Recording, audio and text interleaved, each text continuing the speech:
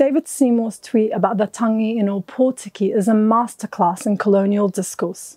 He said, "What's happened in Opotiki over the past 4 days is despicable.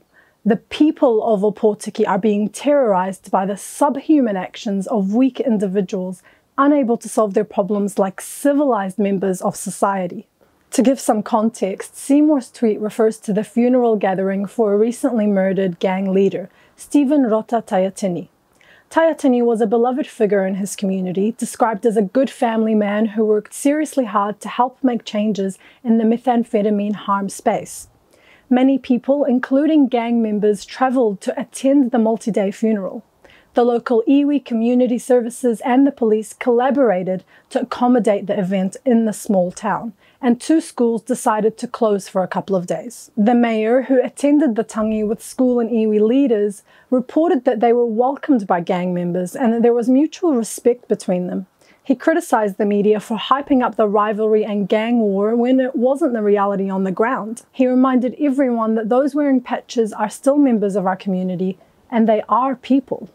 And yet, certain media outlets and politicians went on to act as if they were not. Gangs are an especially popular target among these actors. This is because gangs in New Zealand are a direct result of colonial violence. A government inquiry found that 80 to 90% of the mongrel mob and Black Power gang members had been in states so-called care as children, where they faced severe abuse, discrimination, and alienation.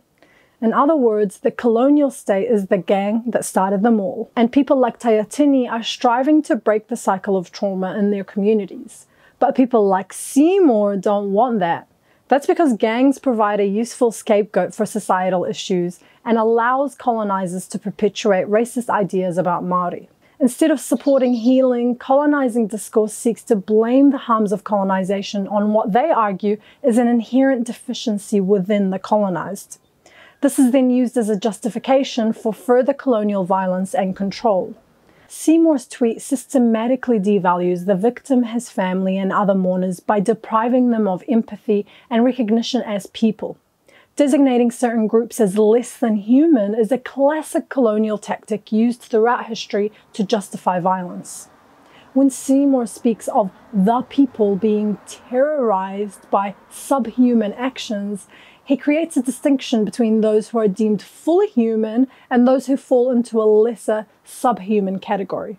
This is reinforced with his use of terrorize, a term which was used by US propaganda to otherize people and justify war. The idea is to paint the group as inferior and therefore unworthy of basic rights.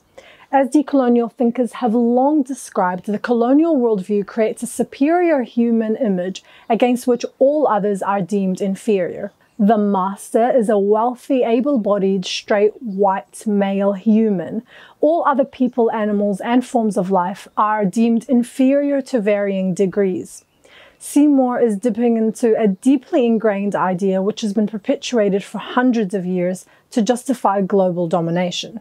When he says that individuals are weak and unable to solve their problems, as well as blaming colonial violence on its victims, this paternalistic language implies that colonizers need to intervene or fix the colonized. These individuals, he says, are not like civilized members of society, invoking the narrative of colonization as a mission to bring civilization and enlightenment to indigenous people, who are portrayed as inferior savages.